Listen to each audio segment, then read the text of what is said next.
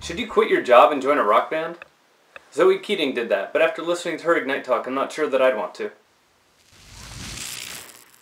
Ignite is an ongoing series of speedy presentations. They've ranged from building multi-person pogo sticks to hacking chocolate. Any topic that geeks hold dear.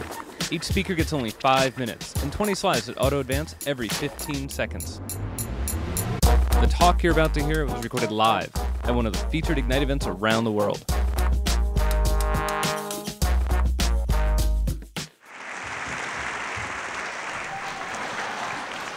Hello. So, a lot of people I talk to fantasize about leaving their day job and becoming a professional musician. So 7 years ago, I actually did this. I worked for a tech company, and I got one of those emails that people dream about, saying, come on tour with a pretty well-known rock band. I'm going to assume in this presentation that you all want to do that, and that you have some musical ability beyond Guitar Hero, so that when you get that phone call, you'll be ready to go. So should you quit your job to become a professional musician?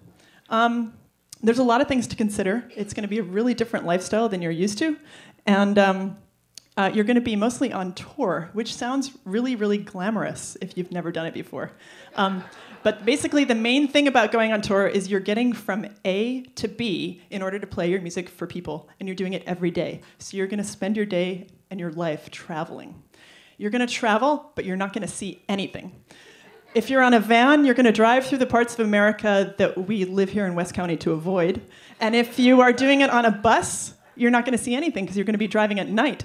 And then you have maybe 2 hours off during the day during which you can hang out by the bus. So if you need to be alone, this life is not for you because you're with a bunch of other people, the crew, the band. You have no privacy except for a very small coffin-like bunk that you get to try to sleep in.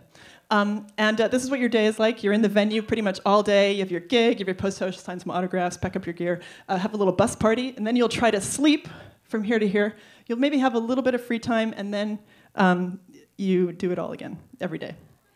That's what it's like. I went through that really fast because the day is actually really fast. If you're on a van tour, however, your life is going to be slightly hellish because you're going to have to spend your whole day driving. You'll have to drive, and then you'll get to the venue, blah, blah, blah, gig, post-show. And then you'll get to sleep, and then when you sleep, you'll try to sleep, and then you'll get up, and you'll spend the whole day driving, and you'll do it again. And I wouldn't recommend this lifestyle unless you're 25. If this is what you're going to be eating,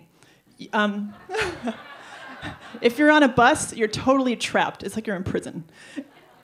You can only eat this backstage food, which is like hummus and tortilla chips and maybe some green M&Ms.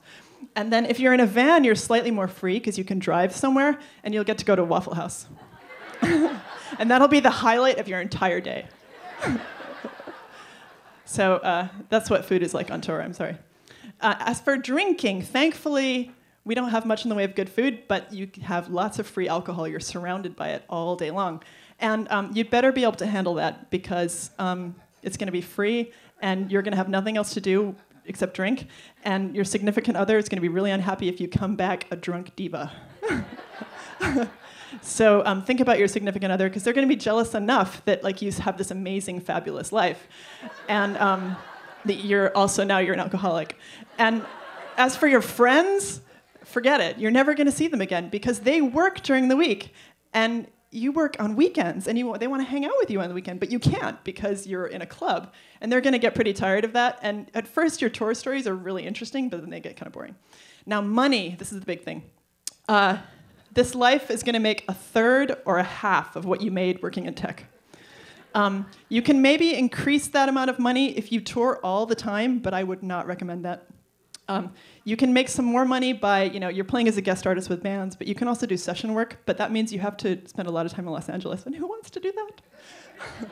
So, if you intend to, take on this lifestyle, I recommend that you become a songwriter, because that's the only way to make money while you sleep, as far as I know.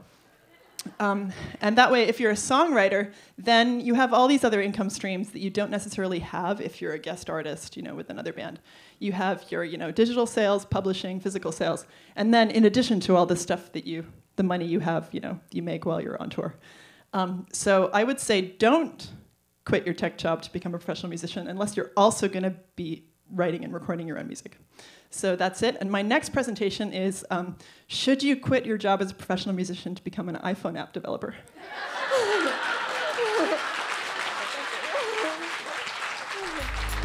Thank you.